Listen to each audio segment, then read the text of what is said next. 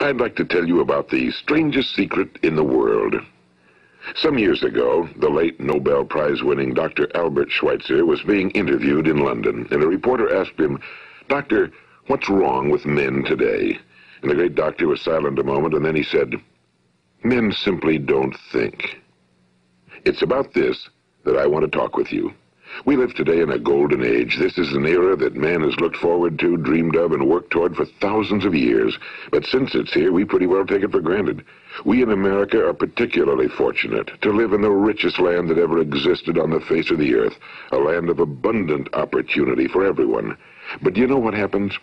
Well, let's take 100 men who start even at the age of 25. Do you have any idea what will happen to those men by the time they're 65? These 100 men who all start even at the age of 25 believe they're going to be successful. If you asked any one of these men if he wanted to be a success, he'd tell you he did. And you'd notice that he was eager toward life, that there was a certain sparkle to his eye, an erectness to his carriage, and life seemed like a pretty interesting adventure to him. But by the time they're 65, 1 will be rich. 4 will be financially independent. 5 will still be working. 54 will be broke. Now think a moment. Out of the 100, only 5 make the grade. Now why do so many fail? What has happened to the sparkle that was there when they were 25? What's become of the dreams, the hopes, the plans? And why is there such a large disparity between what these men intended to do and what they actually accomplished? When we say about 5% achieve success, we have to define success. And here's the best definition I've ever been able to find. Success is the progressive realization of a worthy ideal. If a man is working toward a predetermined goal and knows where he's going, that man is a success. If he's not doing that, he's a failure. Success is the progressive realization of a worthy ideal. Rollo May, the distinguished psychiatrist, wrote a wonderful book called Man's Search for Himself. And in this book he says, the opposite of courage in our society is not cowardice. It is conformity. And there you have the trouble today. It's conformity, people acting like everyone else without knowing why, without knowing where they're going. Now think of it. In America right now, there are over 18 million people 65 years of age and older. And most of them are broke. They're dependent on someone else for life's necessities. Now, we learn to read by the time we're 7. We learn to make a living by the time we're 25. Usually by that time, we're not only making a living, we're supporting a family. And yet by the time we're 65, we haven't learned how to become financially independent in the richest land that has ever been known. Why? We conform. And the trouble is that we're acting like the wrong percentage group, the 95 who don't succeed. Now, why do these people conform? Well, they really don't know. These people believe that their lives are shaped by circumstances, by things that happen to them, by exterior forces. They're outer-directed people. A survey was made one time that covered a lot of men, working men, and these men were asked, "Why do you work?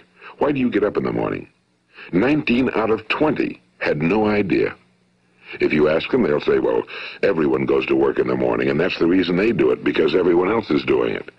Now let's get back to our definition of success. Who succeeds? The only person who succeeds is the person who is progressively realizing a worthy ideal. He's the person who says, I'm going to become this, and then begins to work toward that goal. I'll tell you who the successful people are. A success is the school teacher who's teaching school because that's what he or she wants to do. The success is the woman who's a wife and mother because she wanted to become a wife and mother and is doing a good job of it. The success is the man who runs the corner gas station because that was his dream. That's what he wanted to do. The success is the successful salesman who wants to become a top-notch salesman and grow and build with his organization. A success is anyone who is doing deliberately a predetermined job because that's what he decided to do deliberately. But only 1 out of 20 does that. That's why today there isn't really any competition unless we make it for ourselves. Instead of competing, all we have to do is create. You know, for 20 years, I looked for the key which would determine what would happen to a human being. Was there a key I wanted to know which would make the future a promise that we could foretell to a large extent? Was there a key that would guarantee a person's becoming successful if he only knew about it and knew how to use it? Well, there is such a key, and I've found it. Have you ever wondered why so many men work so hard and honestly without ever achieving anything in particular, and others don't seem to work hard and yet seem to get everything? They seem to have the magic touch. You've heard them say that about someone. Everything he touches turns to gold. And have you ever noticed that a man who becomes successful tends to continue to become successful? And on the other hand, have you noticed how a man who's a failure tends to continue to fail? Well, it's because of goals. Some of us have goals, some don't. People with goals succeed because they know where they're going. It's that simple. Think of a ship leaving a harbor, and think of it with the complete voyage mapped out and planned. The captain and crew know exactly where it's going and how long it'll take. It has a definite goal. Now, 9,999 times out of 10,000, it will get to where it started out to get. Now, let's take another ship, just like the first, only let's not put a crew on it or a captain at the helm. Let's give it no aiming point, no goal, no destination. We just start the engines and let it go. I think you'll agree with me that if it gets out of the harbor at all, it will either sink or wind up on some deserted beach, a derelict. It can't go anyplace because it has no destination and no guidance, and it's the same with a human being. Take the salesman, for example. There's no other person in the world today with the future of a good salesman. Selling is the world's highest paid profession, if we're good at it and if we know where we're going. Every company needs top-notch salesmen, and they reward those men. The sky's the limit for them. But how many can you find? Someone once said the human race is fixed, not to prevent the strong from winning, but to prevent the weak from losing. The American economy today can be likened to a convoy in time of war. The entire economy is slowed down to protect its weakest link, just as the convoy had to go at the speed that would permit its slowest vessel to remain in formation. That's why it's so easy to make a living today. It takes no particular brains or talent to make a living and support a family today. So we have a plateau of so-called security, if that's what a person's looking for. But we do have to decide how high above this plateau we want to aim. Now let's get back to the strangest secret in the world, the story that I wanted to tell you today. Why do men with goals succeed in life and men without them fail? Well, let me tell you something which, if you really understand it, will alter your life immediately. If you understand completely what I'm going to tell you from this moment on, your life will never be the same again. You will suddenly find that good luck just seems to be attracted to you. The things you want just seem to fall in line, and from now on you won't have the problems, the worries, the gnawing lump of anxiety that perhaps you've experienced before. Doubt, fear, well, they'll be things of the past. Here's the key to success and the key to failure. We become what we think about. Now let me say that again. We become what we think about. Throughout all history, the great wise men and teachers, philosophers and prophets have disagreed with one another on many different things. It's only on this one point that they are in complete and unanimous agreement. Listen to what Marcus Aurelius, the great Roman emperor, said. A man's life is what his thoughts make of it. Disraeli said this. Everything comes if a man will only wait. I've brought myself by long meditation to the conviction that a human being with a settled purpose must accomplish it, and that nothing can resist a will that will stake even existence for its fulfillment. Ralph Waldo Emerson said this, a man is what he thinks about all day long. William James said, the greatest discovery of my generation is that human beings can alter their lives by altering their attitudes of mind. And he also said, we need only in cold blood act as if the thing in question were real, and it will become infallibly real by growing into such a connection with our life that it will become real. It will become so knit with habit and emotion that our interest in it will be those which characterize belief. And he also said, if you only care enough for a result, you will almost certainly attain it. If you wish to be rich, you will be rich. If you wish to be learned, you will be learned. If you wish to be good, you will be good. Only you must then really wish these things and wish them exclusively, and not wish at the same time 100 other incompatible things just as strongly. In the Bible, you read in Mark 9:23, if thou canst believe, all things are possible to him that believeth. My old friend Dr. Norman Vincent Peale put it this way, this is one of the greatest laws in the universe. Fervently do I wish I had discovered it as a very young man. It dawned upon me much later in life, and I found it to be one of the greatest, if not my greatest discovery outside of my relationship to God. The great law, briefly and simply stated, is that if you think in negative terms, you will get negative results. If you think in positive terms, you will achieve positive results. That is the simple fact, he went on to say, which is at the basis of an astonishing law of prosperity and success. In 3 words, believe and succeed. William Shakespeare put it this way: our doubts are traitors and make us lose the good we oft might win by fearing to attempt. George Bernard Shaw said, people are always blaming their circumstances for what they are. I don't believe in circumstances. The people who get on in this world are the people who get up and look for the circumstances they want, and if they can't find them, make them. Well, it's pretty apparent, isn't it? And every person who discovered this for a while believed that he was the first one to work it out. We become what we think about. Now, it stands to reason that a person who's thinking about a concrete and worthwhile goal is going to reach it, because that's what he's thinking about, and we become what we think about. Conversely, the man who has no goal, who doesn't know where he's going, and whose thoughts must therefore be thoughts of confusion and anxiety and fear and worry, becomes what he thinks about. His life becomes one of frustration and fear and anxiety and worry. And if he thinks about nothing, he becomes nothing. Now, how does it work? Why do we become what we think about? Well, I'll tell you how it works as far as we know. Now, to do this, I want to tell you about a situation that parallels the human mind. Suppose a farmer has some land, and it's good fertile land. Now, the land gives the farmer a choice. He may plant in that land whatever he chooses. The land doesn't care. It's up to the farmer to make the decision. Now, remember, we're comparing the human mind with the land because the mind, like the land, doesn't care what you plant in it. It will return what you plant, but it doesn't care what you plant. Now, let's say that the farmer has 2 seeds in his hand. One is a seed of corn. The other is nightshade, a deadly poison. He digs 2 little holes in the earth, and he plants both seeds, one corn, the other nightshade. He covers up the holes, waters, and takes care of the land, and what will happen? Invariably, the land will return what's planted. As it's written in the Bible, as ye sow, so shall ye reap. Now remember, the land doesn't care. It'll return poison in just as wonderful abundance as it will corn. So up come the 2 plants, one corn, one poison. Now, the human mind is far more fertile, far more incredible and mysterious than the land, but it works the same way. It doesn't care what we plant. Success, failure. A concrete, worthwhile goal, or confusion. Misunderstanding, fear, anxiety, and so on. But what we plant, it must return to us. You see, the human mind is the last great unexplored continent on Earth. It contains riches beyond our wildest dreams. It will return anything we want to plant. Now, you might say, well, if that's true, why don't people use their minds more? Well, I think they figured out an answer to that one, too.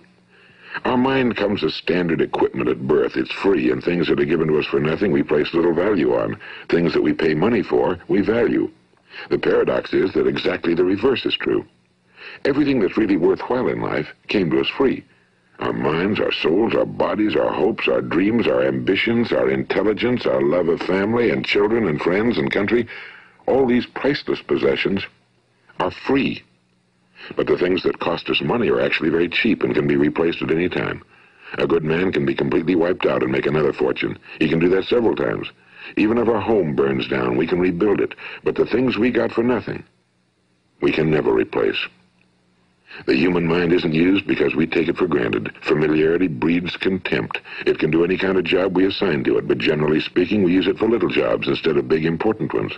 Universities have proved that most of us are operating on about 10% or less of our abilities.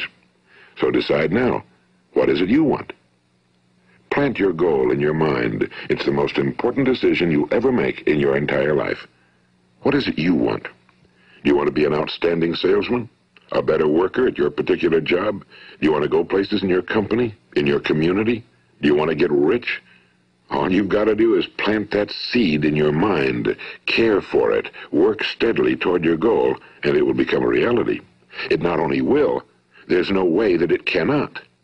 You see, that's a law, like the laws of Sir Isaac Newton, the laws of gravity. If you get on top of a building and jump off, you'll always go down. You'll never go up, and it's the same with all the other laws of nature. They always work. They're inflexible. Think about your goal in a relaxed, positive way. Picture yourself in your mind's eye as having already achieved this goal. See yourself doing the things you will be doing when you've reached your goal. Ours has been called the phenobarbital age of ulcers and nervous breakdowns and tranquilizers. At a time when medical research has raised us to a new plateau of good health and longevity, far too many of us worry ourselves into an early grave trying to cope with things in our own little personal ways without learning a few great laws that will take care of everything for us. These things we bring on ourselves through our habitual way of thinking. Every one of us is the sum total of his own thoughts. He is where he is because that's exactly where he really wants to be, whether he'll admit that or not. Each of us must live off the fruit of his thoughts in the future, because what you think today and tomorrow, next month and next year, will mold your life and determine your future. You're guided by your mind. I remember one time I was driving through eastern Arizona, and I saw one of those giant earth-moving machines roaring along the road at about 35 miles an hour with what looked like 30 tons of dirt in it, a tremendous, incredible machine, and there was a little man perched way up on top with the wheel in his hands guiding it. And as I drove along, I was struck by the similarity of that machine to the human mind. Just suppose you're sitting at the controls of such a vast source of energy. Are you going to sit back and fold your arms and let it run itself into a ditch? Or are you going to keep both hands firmly on the wheel and control and direct this power to a specific, worthwhile purpose? It's up to you. You're in the driver's seat. You see, the very law that gives us success is a two-edged sword. We must control our thinking. The same rule that can lead a man to a life of success, wealth, happiness, and all the things he ever dreamed of for himself and his family. That very same law can lead him into the gutter. It's all in how he uses it, for good or for bad. This is the strangest secret in the world. Now, why do I say it's strange, and why do I call it a secret? Actually, it isn't a secret at all. It was first promulgated by some of the earliest wise men, and it appears again and again throughout the Bible, but very few people have learned it, understand it. That's why it's strange, and why, for some equally strange reason, it virtually remains a secret. I believe that you could go out and walk down the main street of your town and ask one man after another what the secret of success is, and you probably wouldn't run into one man in a month who could tell you. Now, this information is enormously valuable to us if we really understand it and apply it. It's valuable to us not only for our own lives, but the lives of those around us, our families, employees, associates, and friends. Life should be an exciting adventure. It should never be a bore. A man should live fully, be alive. He should be glad to get out of bed in the morning. He should be doing a job he likes to do because he does it well. One time I heard Grove Patterson, the great late editor-in-chief of the Toledo Daily Blade, make a speech, and as he concluded his speech, he said something I've never forgotten. He said, "My years in the newspaper business have convinced me of several things. Among them, that people are basically good, and that we came from someplace, and we're going someplace. So we should make our time here an exciting adventure. The architect of the universe didn't build a stairway leading nowhere." And the greatest teacher of all, the carpenter from the plains of Galilee, gave us the secret time and time again. As ye believe, so shall it be done unto you. I've explained the strangest secret in the world and how it works. Now, on this side, I want to explain how you can prove to yourself the enormous returns possible in your own life by putting this secret to a practical test. I want you to make a test that will last 30 days. It isn't going to be easy, but if you'll give it a good try, it will completely change your life for the better. Now, back in the 17th century, Sir Isaac Newton, the English mathematician and natural philosopher, gave us some natural laws of physics which apply as much to human beings as they do to the movement of bodies in the universe. And one of these laws is that for every action, there is an equal and opposite reaction. Simply stated, as it applies to you and me, it means we can achieve nothing without paying the price. The results of your 30-day experiment will be in direct proportion to the effort you put forth. To be a doctor, you must pay the price of long years of difficult study. To be successful in selling, and remember that each of us succeeds to the extent of his ability to sell. Selling our families on our ideas, selling education in schools, selling our children on the advantages of living the good and honest life, selling our associates and employees on the importance of being exceptional people. To, of course, the profession of selling itself. But to be successful in selling our way to the good life, we must be willing to pay the price. Now, what is that price? Well, it's many things. First, it's understanding emotionally, as well as intellectually, that we literally become what we think about, that we must control our thoughts if we're to control our lives. It's understanding fully that as ye sow, so shall ye reap. Second, it's cutting away all fetters from the mind and permitting it to soar as it was divinely designed to do. It's the realization that your limitations are self-imposed and that the opportunities for you today are enormous beyond belief. It's rising above narrow-minded pettiness and prejudice. And third, it's using all your courage to force yourself to think positively on your own problem, to set a definite and clearly defined goal for yourself, to let your marvelous mind think about your goal from all possible angles, to let your imagination speculate freely upon many different possible solutions, to refuse to believe that there are any circumstances sufficiently strong to defeat you in the accomplishment of your purpose, to act promptly and decisively when your course is clear, and to keep constantly aware of the fact that you are, at this moment, standing in the middle of your own acres of diamonds, as Russell Conwell used to point out. And fourth, save at least 10% of every dollar you earn. It's also remembering that no matter what your present job, it has enormous possibilities if you're willing to pay the price. Now let's just go over the important points in the price each of us must pay to achieve the wonderful life that can be ours. It is, of course, worth any price. 1. You will become what you think about. 2. Remember the word imagination and let your mind begin to soar. 3. Courage. Concentrate on your goal every day. 4. Save 10% of what you earn. And 5. Action. Ideas are worthless unless we act on them. Now, I'll try to outline the 30-day test I want you to make. Keep in mind that you have nothing to lose by making this test and everything you could possibly want to gain. There are two things that may be said of everyone. Each of us wants something, and each of us is afraid of something. I want you to write on a card what it is you want more than anything else. It may be more money. Perhaps you'd like to double your income or make a specific amount of money. It may be a beautiful home. It may be success at your job. It may be a particular position in life. It could be a more harmonious family. Each of us wants something. Now write down on your card specifically what it is you want.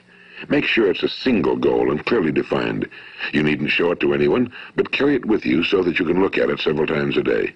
Think about it in a cheerful, relaxed, positive way each morning when you get up, and immediately you have something to work for, something to get out of bed for, something to live for. Look at it every chance you get during the day and just before going to bed at night. And as you look at it, remember that you must become what you think about, and since you're thinking about your goal, you realize that soon it will be yours. In fact, it's yours really the moment you write it down and begin to think about it. Look at the abundance all around you as you go about your daily business. You have as much right to this abundance as any other living creature. It's yours for the asking. Now we come to the difficult part. Difficult because it means the formation of what is probably a brand new habit, and new habits are not easily formed. Once formed, however, it will follow you for the rest of your life. Stop thinking about what it is you fear. Each time a fearful or negative thought comes into your consciousness, replace it with a mental picture of your positive and worthwhile goal. And there'll come times when you'll feel like giving up. It's easier for a human being to think negatively than positively. That's why only 5% are successful. You must begin now to place yourself in that group. For 30 days, you must take control of your mind. It will think about only what you permit it to think about. Each day for this 30-day test, do more than you have to do. In addition to maintaining a cheerful, positive outlook, give of yourself more than you've ever done before. Do this knowing that your returns in life must be in direct proportion to what you give. The moment you decide on a goal to work toward, you're immediately a successful person. You are then in that rare and successful category of people who know where they're going. Out of every 100 people, you belong to the top 5. Don't concern yourself too much with how you're going to achieve your goal. Leave that completely to a power greater than yourself. All you have to do is know where you're going. The answers will come to you of their own accord and at the right time. Remember these words from the Sermon on the Mount, and remember them well. Keep them constantly before you this month of your test. Ask, and it shall be given you. Seek, and ye shall find. Knock, and it shall be opened unto you. For every one that asketh receiveth, and he that seeketh findeth, and to him that knocketh it shall be opened. It's as marvelous and as simple as that. In fact, it's so simple that in our seemingly complicated world, it's difficult for an adult to understand that all he needs is a purpose and faith. For 30 days, do your very best. If you're a salesman, go at it as you've never done before, not in a hectic fashion, but with the calm, cheerful assurance that time well spent will give you the abundance in return you deserve and want. If you're a homemaker, devote your 30-day test to completely giving of yourself without thinking about receiving anything in return, and you'll be amazed at the difference it makes in your life. No matter what your job, do it as you've never done it before for 30 days. And if you've kept your goal before you every day, you'll wonder and marvel at this new life you've found. Dorothea Brand, the outstanding editor and writer, discovered it for herself and tells about it in her fine book, Wake Up and Live. Her entire philosophy is reduced to the words, act as though it were impossible to fail. She made her own test with sincerity and faith, and her entire life was changed to one of overwhelming success. Now, you make your test for 30 full days. Don't start your test until you've made up your mind to stick with it. You see, by being persistent, you're demonstrating faith. Persistence is simply another word for faith. If you didn't have faith, you'd never persist. If you should fail during your first 30 days, by that I mean suddenly find yourself overwhelmed by negative thoughts, you've got to start over again from that point and go 30 more days. Gradually, your new habit will form until you find yourself one of that wonderful minority to whom virtually nothing is impossible. And don't forget the card. It's vitally important as you begin this new way of living. On one side of the card, write your goal, whatever it may be. On the other side, write the words we've quoted from the Sermon on the Mount. Ask, and it shall be given you.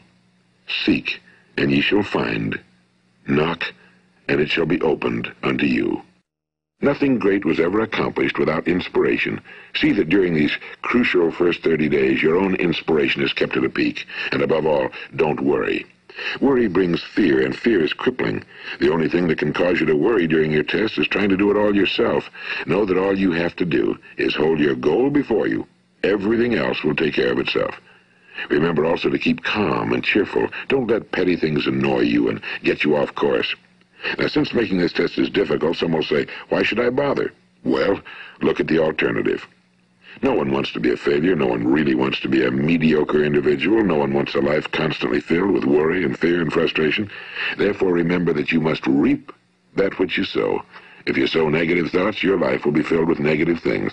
If you sow positive thoughts, your life will be cheerful, successful, and positive. Now, gradually, you will have a tendency to forget what you've heard on this recording. Play it often. Keep reminding yourself of what you must do to form this new habit. Gather your whole family around at regular intervals and listen to what's been said here. You know, most men will tell you that they want to make money without understanding the law. The only people who make money work in a mint. The rest of us must earn money. This is what causes those who keep looking for something for nothing or a free ride to fail in life. The only way to earn money is by providing people with services or products which are needed and useful. We exchange our time and our product or service for the other man's money. Therefore, the law is that our financial return will be in direct proportion to our service. Now, success is not the result of making money. Making money is the result of success, and success is in direct proportion to our service. Most people have this law backwards. They believe that you're successful if you earn a lot of money. The truth is that you can only earn money after you're successful. It's like the story of the man who sat in front of the stove and said to it, "Give me heat, and then I'll add the wood." How many men and women do you know, or do you suppose there are today, who take the same attitude toward life? There are millions. We've got to put the fuel in before we can expect heat. Likewise, we've got to be of service first before we can expect money. Don't concern yourself with the money. Be of service, build, work, dream, create. Do this and you'll find there's no limit to the prosperity and abundance that will come to you. Prosperity, you know, is founded upon a law of mutual exchange. Any person who contributes to prosperity must prosper in turn himself. Sometimes the return will not come from those you serve, but it must come to you from someplace, because that's the law. For every action, there is an equal and opposite reaction. As you go daily through your 30-day test period, remember that your success will always be measured by the quality and quantity of service you render, and money is a yardstick for measuring this service. No man can get rich himself unless he enriches others. Now, there are no exceptions to a law. You can drive down any street in America and from your car estimate the service that's being rendered by the people living on that street. Had you ever thought of this yardstick before? It's interesting. Some, like ministers and priests and other devoted people, measure their returns in the realm of the spiritual, but again, their returns are equal to their service. Once this law is fully understood, any thinking person can tell his own fortune. If he wants more, he must be of more service to those from whom he receives his return. If he wants less, he has only to reduce his service. This is the price you must pay for what you want. If you believe you can enrich yourself by deluding others, you can end only by deluding yourself. It may take some time, but just as surely as you breathe, you'll get back what you put out. Don't ever make the mistake of thinking you can avert this. It's impossible. The prisons and the streets where the lonely walk are filled with people who tried to make new laws just for themselves. We may avoid the laws of man for a while, but there are greater laws that cannot be broken. An outstanding medical doctor recently pointed out 6 steps that will help you realize success. 1. Set yourself a definite goal. 2. Quit running yourself down. 3. Stop thinking of all the reasons why you cannot be successful and instead think of all the reasons why you can. 4. Trace your attitudes back through your childhood and try to discover where you first got the idea you couldn't be successful, if that's the way you've been thinking. 5. Change the image you have of yourself by writing out a description of the person you would like to be. And 6. Act the part of the successful person you have decided to become. The doctor who wrote those words is a noted West Coast psychiatrist, Dr. David Harold Fink. Do what the experts since the dawn of recorded history have told you you must do. Pay the price by becoming the person you want to become. It's not nearly as difficult as living unsuccessfully. Make your 30-day test, then repeat it again, and each time it will become more a part of you until you'll wonder how you could ever have lived any other way. Live this new way and the floodgates of abundance will open and pour over you more riches than you may have dreamed existed. Money? Yes, lots of it. But what's more important, you'll have peace. You'll be in that wonderful minority who lead calm, cheerful, successful lives. Start today. You have nothing to lose, but you have a whole life to win. This is Earl Nightingale, and thank you.